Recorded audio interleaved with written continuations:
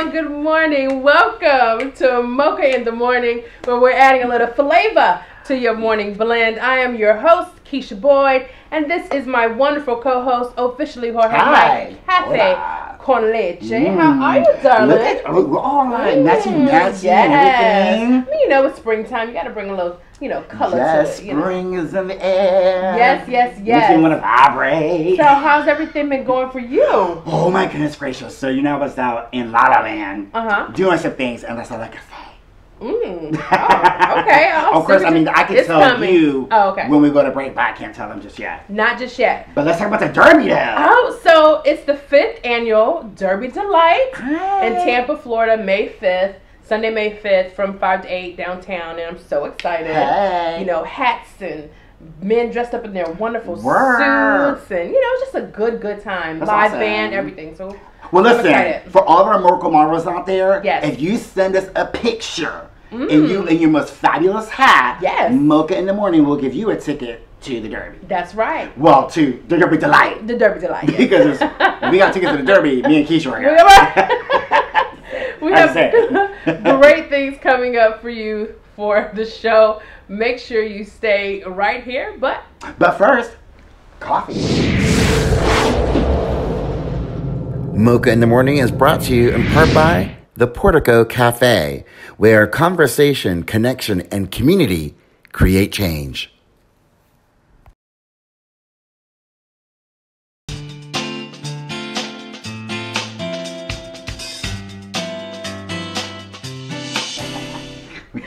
Oh my goodness. You should hear the stuff that happens when y'all are watching. Listen, shout out to our wonderful producer, Shalette. She's freaking awesome.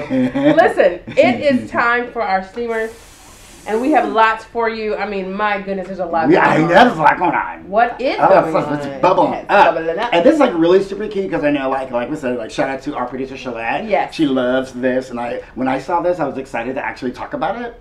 So guess who has a new Instagram? They're making their gram entrance. And it is a royal. Yes. Meghan and Harry. Meghan and Harry. Yes. And okay, so what's really super cute is if you look at their logo, it's like an M and an H. Oh, nice. So it's all slowly, yeah. Because at first I was like, oh, I could see the M, the H, and the and. Oh, I love it. And of course the crown. Everybody can see that. Of course. So yeah, that's kind of exciting. That is exciting. Because they already have 2.5 million followers already. Of course.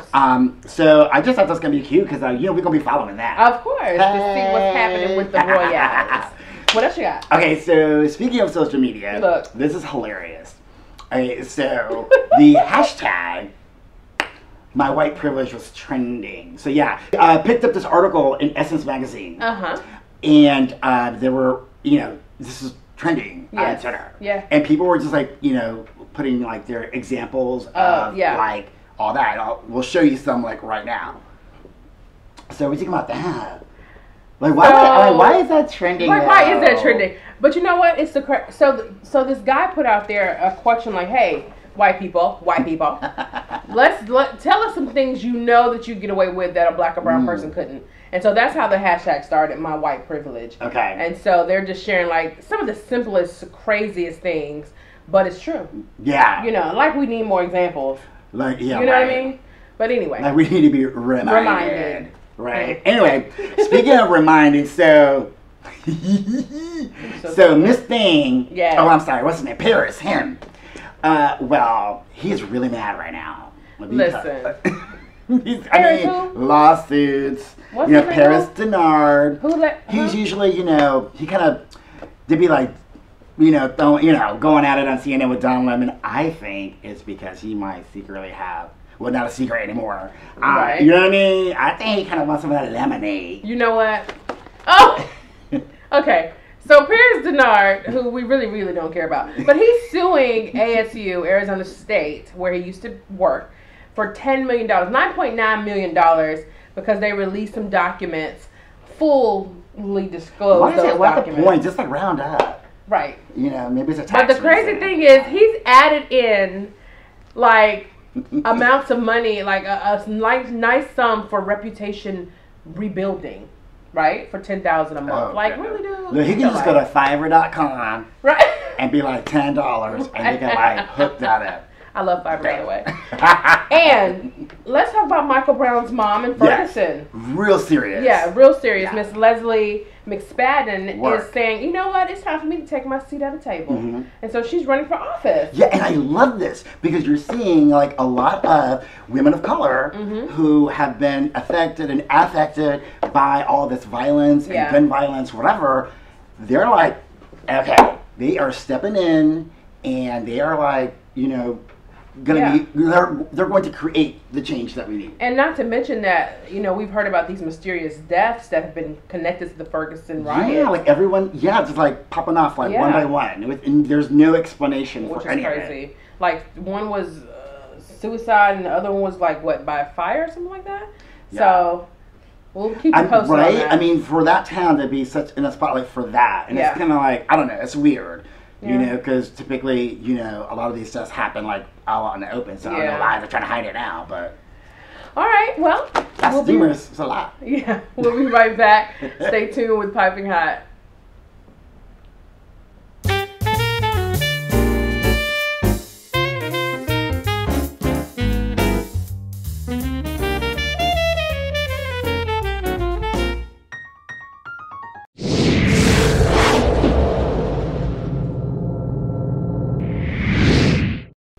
I like the way she said that. She's like, and Piping Hot. Hi, and welcome. We're having way too much fun today. Welcome back to Mocha in the Morning, where we're adding a little flavor to your morning blend, a little laughter. Flavor today. Once again, I'm your host, Keisha Boy, and this is my co-host, officially Jorge. And it's time for Piping Hot. But first, let's our favorite Mocha Morning contributor, Miss Kicking It with Keith. Yes, I never tell you. Not only did she kick, but she beat that face down to death. Yes, she is gorgeous as usual. Yes, ma'am. Thank you. I love it. I gotta keep up with you guys. Hey, girl. Hey, I'm loving yellow and gorgeous shirt. I love it. I love the look of it. I'm loving your weekend recaps. They like crack me up. Thank you for those. We love it. All right, so let's jump right into Piping Hot. So as you all know, rapper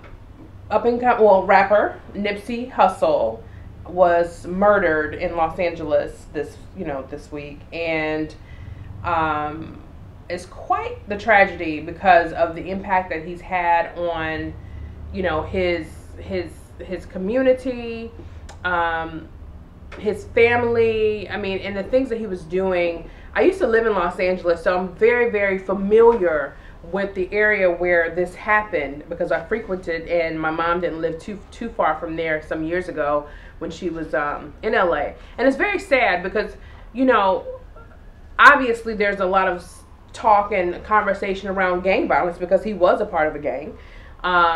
But there's also the conversation of how he practiced what he spoke about as far as building up his community, being of the people. You know, he wasn't someone that, you know, was getting his claim to fame and then left the community. No, he bought the block, literally, to employ people within that community. And it's so sad that that had to happen, period. But especially right in front of something he worked so hard to build for his community. And so we definitely are feeling that. They have arrested, you know, a suspect, so or the suspect, and the young lady who was driving the car. But it's just really, really, really sad. Kia, you can weigh in on this. I'm going to weigh in. It might take me a few more minutes than normal because it definitely bothers me on two different levels. A lot of people always complain that celebrities don't come back to their hometowns and don't contribute. They just kind of get famous and move away, and that's not what Nipsey Hussle did. Like Keisha said, he went back and bought the block. He, you know, was hiring people. He was literally, the day after this happened, he was supposed to have a conversation with Rock Nation and the LAPD to talk about how the police department can relate more to the people in the community. He was really trying to make a difference. And this is frustrating to me because, you know, he should have been safe in his own hometown. He should have had enough respect to feel safe. And what, again, makes it worse is that he wasn't shot doing something stupid, robbing somebody, stealing, selling drugs. he was shot because he asked the young man who came up to him, Eric Holder. He's like, listen, you're not good for this area. You're not good for my store. So I'm going to need you to get off the premises. Like, I really do, no hard feelings, but I really don't want you around here. The guy felt a certain type of way and came back with a gun and shot him because he was asked to leave the premises. I mean, come on. Right. As business owners, people have that right all the time to say that and shouldn't have to lose their life. The guy was actually arrested coming out of a mental facility, so we already know what's going to happen. He's going to claim some insanity defense. It's going to be like, I didn't know what I was doing. I suffer from this. I suffer from that. No. None of that should slide. You committed first-degree murder. End of conversation. Which, you know what sometimes too bothers me about like the industry, like period too, is that I think it's sadder that we're finding out about a lot of these contributions that he made to his community after the fact. Some of us know who he is, some of us know where he came from and what he has been doing. But my point is that we should have been focusing on that before this even happened. Instead of following around all the other entertainers and all their bling and whatever, I really think that, just anyone in media, period, and especially in the music industry and especially in the rap music industry, those are the people that you should really put at the forefront and highlight to let people know, because, hip-hop has taken such a bum rap from the, the recording industry from the jump off, Absolutely. So the thing is, we have the power, to expose the good things that hip-hop does. Absolutely. And I think I speak for all of Mocha in the Morning when I say that our hearts and prayers definitely go out to his children and his wife/girlfriend. No one's really sure if they're married or not. They're not married. London, the actress. Our hearts go out to her because this is definitely devastating. And to the asshole who posted the video of Lauren rushing into the hospital screaming for her husband, you should be ashamed of yourself. You should have never posted that video and sold it to TMZ, sold it to Gossip, and sold it everywhere else. How dare you? How dare you? I know. It just shows the lack of compassion. But people just don't have compassion. I personally don't think they should have released the video of him being shot. Yeah, and I know that happens I too. agree with you. But you should not do. I mean, that is for boundaries. They're boundaries. People just don't have them anymore. Boundaries. They just don't have them anymore. But we can talk about this forever. But we definitely send our hearts and prayers to those families affected, and we pray that just that they're covered. All right. Well, speaking about boundaries, yes, right? Oh It's going to be an ongoing, and I was speaking to our producer about this, and I was like, sorry, the answer is no. I thought we said all white men were canceled. Like, I know we're thinking that Joe Biden's the next great American hero, but the thing is, I'm not going to be a hypocrite and be like, if everybody else has to clock out and take a seat and be canceled, so does he. I get it. And I love Uncle Joe. Like, hey, Uncle Joe. Yeah. But you cancel. Well, while he may be canceled, there are some things going on that we have to discuss. Meaning these unwelcome kisses that he's been, accused of trying to, not sniffing, but kissing, He was sniffing. He was sniffing. I mean, I like Uncle Joe, and I definitely, give him his cool points or whatever. There's so much conversation around these women and them coming to talk about these accusations and all this stuff, and when they come out and all the good stuff, it's just a lot of many layers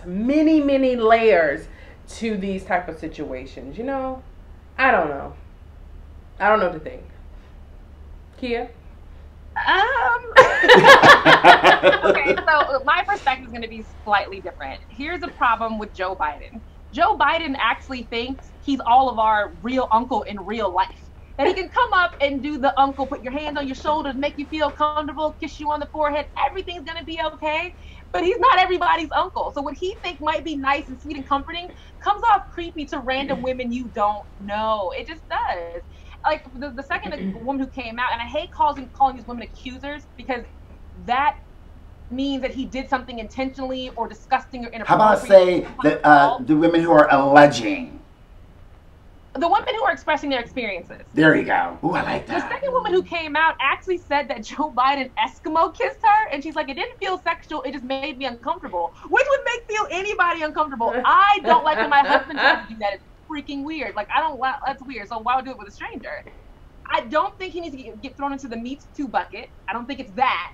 But I do think he needs to recognize, like we said before, there's boundaries. There's some boundaries that he needs to recognize. Like, you can't do something like whoever that. is doing his hair needs to recognize his and it's edges just my too. hair. Like, you can't do that. No, he's had them fuzzy tumbleweeds in his hair for a long time. You know what? It's time to smooth them out. Stay focused. He needs to smooth his hair out instead of sniffing somebody else's hair. You know what? I'm saying. You know, Kia, we deal with this. We do. All right. Chicago. Hey, Chi-Town, you are doing it. Doing it big. Listen, right. Chicago has elected its first African-American black female mayor. And everyone's so gay about it. I'm happy. She happens to be openly gay as well. So we are so happy to welcome her. Hey, girl. At her seat at the big table, for real. All right. Yes, Miss Lori. Yes, Miss Lori. So congratulations to her about that. Yes, Miss Lightfoot. But you know what? I'm just like, Chicago is real black. Real. And I'm surprised that it took them this long. Well, I thought Oprah had been the mayor all this time. Right. I thought she left office when she moved permanently to LA. So I'm like, I thought they had a black mayor for like 20 years. with Auntie Oprah. Mm-hmm. I love that this woman checks all the boxes. Like, the only box she hadn't checked is veteran. Like, she I know, for real. I know it's funny, but it's true. She checked all the boxes. So you're gay, got it. So you're black, got it. So you're a female, got it. Okay, like. I mean, that's a trifecta right there. Trifecta. They had to do it. They had to do it. But either way, they would have had a black mayor, right? Yeah, because it was between two black women. So yes. Congratulations on that. So whenever we're gonna have like if we're gonna have like a first lady, like what do you call that? What do you call like the spouse of the mayor? Does anybody know? First lady? First lady. Okay. Listen, you know, First Lady of Chicago. So it would be Madam Mayor, and then the First Lady of Chicago would end up being if she has a partner. We have not discovered if she has one yet, but I'm dying to see. Well, I would love any one of those titles. Listen, y'all know I might have to go to the Taste of Chicago for the first time this year. The black woman is at the helm. You know the food gonna be awesome. Oh, you know it's gonna taste real tasty. Real tasty. Frying everything. They're frying everything, and I'm all for it. Look at all the fingers. Oh gosh. And speaking of tasty, yes, it has been all about Beyonce. Beyonce. And the Bayhive is buzzing. Yes. And the honey is outpouring to everybody. Look, Beyonce has been everywhere doing everything. Up and down. Listen, spreading all her black girl magic. Yes. Okay, we're talking about the NAACP Awards. Yeah, with hubby, without hubby. She was awarded Entertainer of the Year. Work. I couldn't imagine that she wouldn't have won that. That's right. Right. You're right. Speaking of NAACP Awards, before we move on to more Beyonce news, Amari Hardwick at the NAACP Awards. Right. Okay. Now, I love me some ghosts because I love some power. Okay. But when he came up and embraced Tandy Newton and kissed her and then went back again, I was like, I didn't understand what the it was going a for little seconds uncomfortable was. for me. Like, he had one helping. He's not French. So it's not like he's going to do blah, blah, and that's a simultaneous thing. It's not like go back. And I was like, what are you coming back for? It was ecstasy. I don't know what it was, but if I was his wife, it would have been an ass whooping. Ooh. Kia. I mean, again, I have to play devil's advocate. You are at an award show. You're meeting somebody that you like. You might be nervous. I think it was one of those awkward things where he kissed her, was saying some stuff, wanted to finish saying what he was saying, and it just looked really janky. I don't think he was trying to be inappropriate. I really don't. I don't think he was trying to invade her space. I think it was all nerves and the situation. And we all know how the Carter, business machine works. In about a week or so, there's going to be a picture with Beyonce, Jay-Z, Amari Hardwick, and his wife out having lunch. Everything's happy, and it's going to go right under the rug. We all know this is Can we handle it? Oh, yeah. Handle it. They always handle stuff like that. It's going to be nothing. Think about when that whole elevator thing happened when Solange beat the crap out of him. They had a picture a week later of all them happy together at Disneyland or something like nothing happened. So this is a nothing to me. I just want to know where all that money went from that elevator. I don't know. What floor did they drop that $1 billion at? Now listen. So we're talking about Beyonce. Now she and Jay-Z, who received the President's Award at the NAACP, they also received an award from GLAAD, right? Yeah. Tell us about that. Oh my goodness. So yes, they were in LA. Yeah. And oh my God. So yeah, of course they received an award for all of their philanthropic contributions to the gay, lesbian help alliance against defamation. Yes. I should know that. You should know that. I should know that. You should know that. There's just so many letters all the time. But I'm there for you. I am, really. Yay. Thank you, Jay-Z. I just want to say, please don't add any more letters to the gay community. Don't add no more letters to this. What is it like? We're having a hard enough time saying the ones there are now. What is it? LGBTQIA? Elemental-P. Onomatopoeia. WXING. And he can speak like this because this is the community that, That's my life. That's his you life. Try. You got something to say about my life, you let me know. We'll have a conversation. We can even have it on air. How about that? Okay. Now, moving on. Billboard. Billboard. Yes. Yes. Because we're talking the music block. So, Billboard came out with its top 100 videos of the 21st century. Oh, when I first saw it, I thought it just said, just the top 100 greatest videos of all time. Yeah. And I went back and I'm like, the 21st century. Because that was there were some people missing from this list. Although Beyonce made it in the top 10 twice, so that's cute. Right. So, Kia, if there was a video that you think should have made the top 100, right? What do you think that video should be? I don't know. I'm going through their list now, and every video I would put on there, I would add, but I didn't see Lenny Kravitz's American Woman on there. Was that this century or last century? Are we even saying that? Right. I know. Oh my God, Jesus, Lord have mercy. But yeah, I love that's like my video. I feel like should be on there because it was like one of those videos that made you go, oh my God, I really want to be in that video. Right. No, I got all in my feels because I didn't see some names, that I thought should have been in there, but then I realized, okay, they're not saying GOAT. They're just saying the 21st. The 21st. We're still working on that. So, but you guys, I have to say, I am a little confused by the list because, for example, Justin Bieber's "Sorry" video on there, but he's not in the video, so it didn't count if the person was in the video. It's just the impact of the video. Just right. I guess because he's the artist performing the track, and sometimes for artistic and creative reasons, they showcase other talent, in their videos or something like that. But I still think he gets the credit for it. Okay. Well, I mean, I guess. I'm not a Bieber fan, but whatever. Yeah, that's whatever. Yeah. All right. He was canceled too. Now let's round this thing out with music with Miss Janet Jackson, okay? Who was inducted into the Hall of Fame. And I know this is a wonderful thing for Jorge because he's her #1 fan. So congratulations to Miss Janet Jackson. And you know what? She was very vocal about making sure the Hall of Fame included more women too. Yes. Well, first of all, she was very vocal with her gown from Jean-Paul Gaultier, which is super fabulous. And did you see, oh my gosh, Janet Jackson, since the beginning of time, has always had the best hair.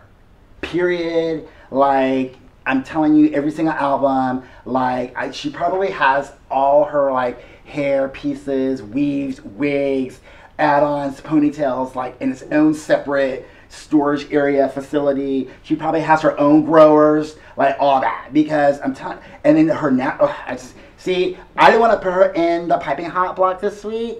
It was I'm just kind of very happy about it. Of course he is. So, yes, Miss Kia, do you have anything to say about Miss Janet Jackson before we wrap this up?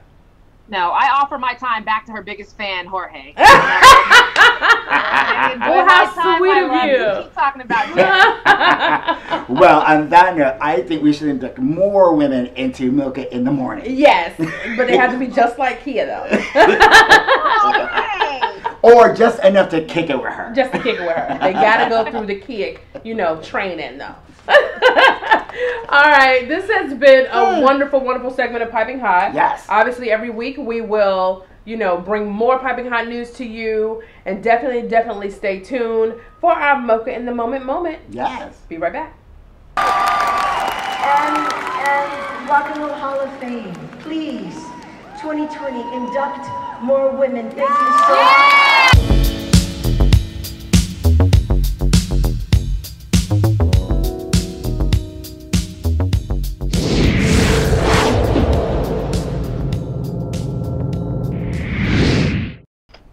It is time for our Mocha Moments this week. If you have awesome pictures, videos that you want to share with us, with your family, friends, or just people doing some great things in the community, please send them to us. We really want to show everyone in our audience your Mocha Moments. But this week we have a very special Mocha Moment because we have one of our favorite contributors, Miss Kicking It with Kia, and she's bringing you this week's Mocha Moment. Take it away, Kia. What's up? It's your girl, Kia, and I am so excited because this month is Marvin Gaye's birthday. It actually was on April 2nd. It would have been his 80th birthday. And to celebrate that, there's a new musical coming out called Pride and Joy. It is the untold true story of Marvin Gaye's love affair with Anna Gordy, who was also an amazing songwriter and producer and everything. And it really highlights how their relationship really changed Motown's music. The musical features all of your favorite people: Aretha Franklin, Marvin Gaye, Anna Gordy, Berry Gordy, and all of the music. Check out a quick commercial right now.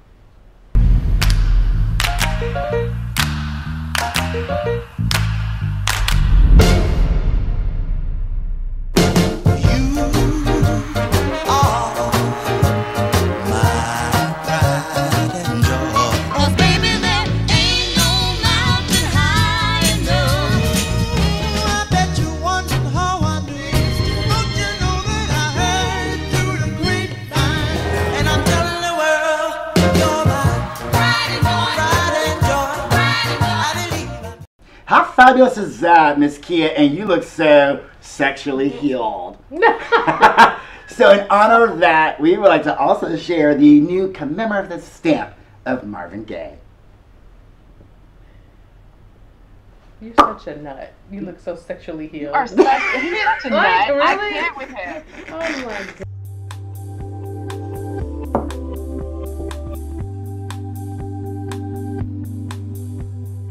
All right, girl Kia, thank you for joining us, as you always do, providing us your wonderful thoughts and opinions. We couldn't do it without you. And your very first Mocha Moment, how was it? Oh my God, it was so much fun. It's so cool. So I cannot wait to see everybody this weekend for the weekend recap. Yes. Thank you, love. Mwah, mwah, mwah. Bye, guys. All right, that has been our show this week. Thank you for tuning in. Once again, this is Mocha in the Morning, adding a little flavor to your morning blend. We'll be right here every Friday morning. Myself, Keisha Boyd, and officially Jorge, my Café con Leche. Have a wonderful, wonderful weekend. Get up, get out, and get something, and we'll see you next week. Bye. Bye.